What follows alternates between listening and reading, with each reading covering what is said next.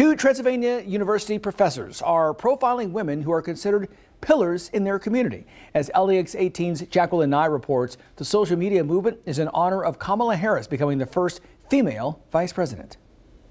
If you see these photos on social media, you might scroll past, not giving them a second thought. For 2 months, Kremena Todorova and Kurt Godey worked on a photo series to celebrate and honor Lexington women of color who lead.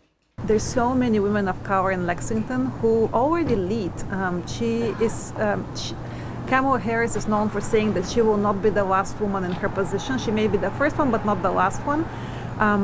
But it's also worth thinking about the fact that there's so many other women who have paved the way for her to be where she is. Which the pair says is what the women pictured have done in Lexington. Each photo is posted along with a description of what the women do, like Nima's story. She talked through her whole kind of time moving into creating the first neonatal unit here in Kentucky. In fact, she was the first trained neonatal doctor to come to the state of Kentucky.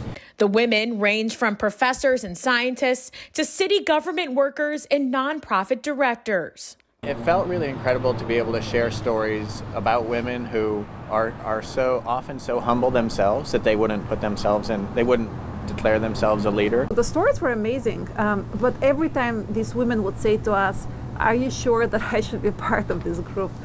So yeah, we were really, really happy to be able to photograph them and meet all of them. Empowering women of all generations. In Lexington, Jacqueline Nye, LEX 18 News.